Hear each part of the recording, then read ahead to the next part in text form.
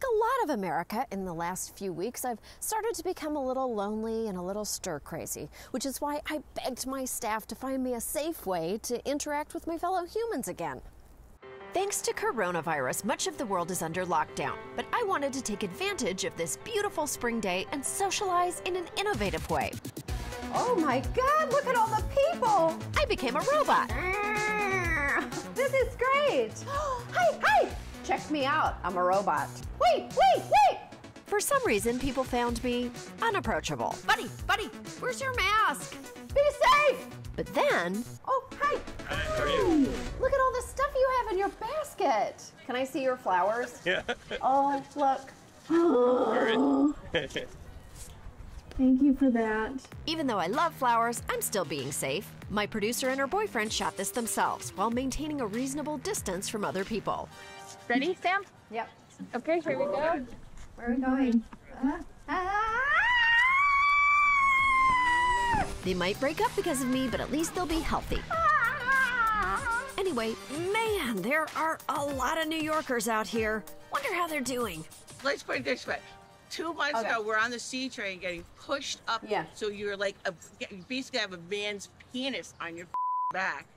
And now all of a sudden it's like, oh, we gotta be 6 feet apart. Well, hopefully for that guy, his penis is 6 feet long. Well, we've all seen that on the subway too, so. Boy, we have all seen please that. keep it away. New Yorkers are unstoppable. They're still going on runs. Oh, can I jog with you? Can I jog with you? They're still walking their dogs. Hi, puppy. Hi, puppy. Hi, puppy. And they're all doing this. Are you using video chat in your regular life? Yes, it's great to be able to connect with people. It is. I can even move towards you. Look at this. Wait, 6 feet. I think that the technology thing is like really helpful. I was able to have my parents at my Passover Seder for the first time in 10 years. Wow. So that was nice. Okay. Are you working from home now? Are you able to do that? What's I am your working whole from home, deal? yeah. So I work for a watch company. I'm still doing that, but instead of traveling to the stores. Where am I going? I don't know. What's happening? I have to park. Hold on. There. Park. No, I'm still kind of wiggling around. Ah! Ow! Ow! Okay, video chatting can't stop gravity, but it does connect teachers to students and late-night comedy hosts to their fans. I'm going for a walk with Samantha B. This is kind of like the highlight of my week. Mine too! Wait, who else is using this? Oh, another robot friend! Who are you? Wally! Eva. Just kidding. It's Dr. Javaharian. Oh, hi.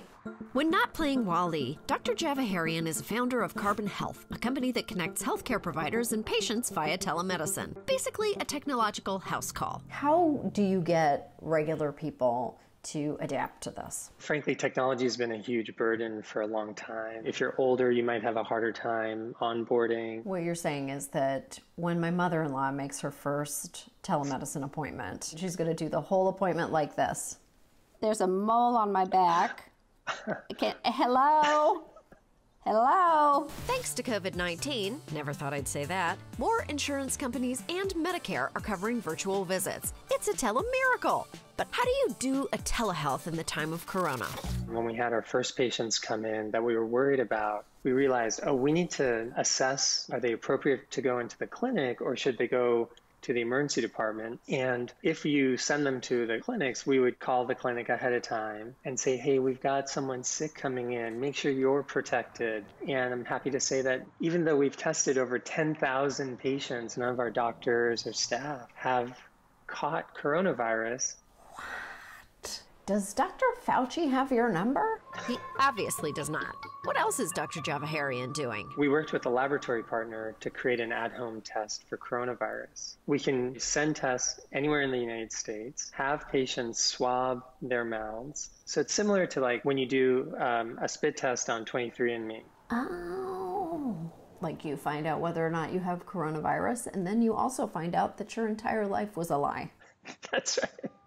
Telemedicine is a very good idea, and when used correctly, it helps everyone. Tell me about how telemedicine could be used with respect to abortion. There's a large body of evidence that early abortion, so less than 10 weeks, can be safely cared for via telemedicine and medication administration. In Europe, it's readily available, but in the US, there are barriers that seem to be man-made. And do you foresee a future in which those barriers will be broken down? I mean, absolutely. What we're hoping is one of the positive things that comes out of the coronavirus is adding another choice for patients to access care. I mean, imagine if you're living in a small town where the local doctor is maybe someone you go to church with, and you have a concern that you want to remain private. Right. I don't want to show this herp to Dr. Kevin. I gotta drive 2 towns over. Yeah. I'm gonna call you up every time another herp emerges. Oh, God. Come back! Herpes and coronavirus aside, seeing people make the best of this situation is inspiring this old witch to try new things, like ride a bicycle. Will you go for a bike ride with me? Of course, I'd love to. Look at us! We're riding together!